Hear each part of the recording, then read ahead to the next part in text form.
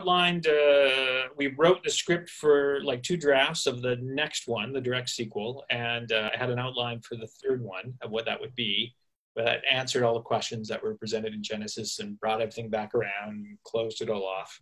What an undertaking! Wow, really fun. I mean, it was way huge, but it had some, and there's some little things in Dark Fate that I noticed are in there. You know, we had a C5 sequence, and I see that in Dark Fate. It's like, oh, I remember writing a thing with the C5s.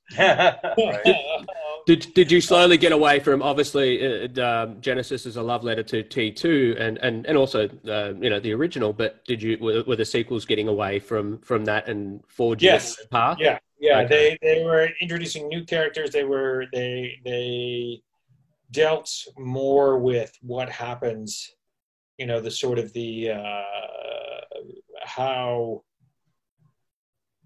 how the future and where Skynet come from and what that sort of time loop is, you know, the Matt Smith character. That was all became a, you know, much more of a focus, and so they were probably a little trippier and stood away from T2 a little more.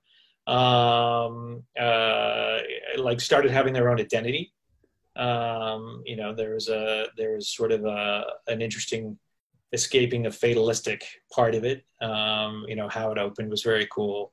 But you know, that's all. Who knows? Maybe one day they'll release it as a comic book or something. Yeah, That'd be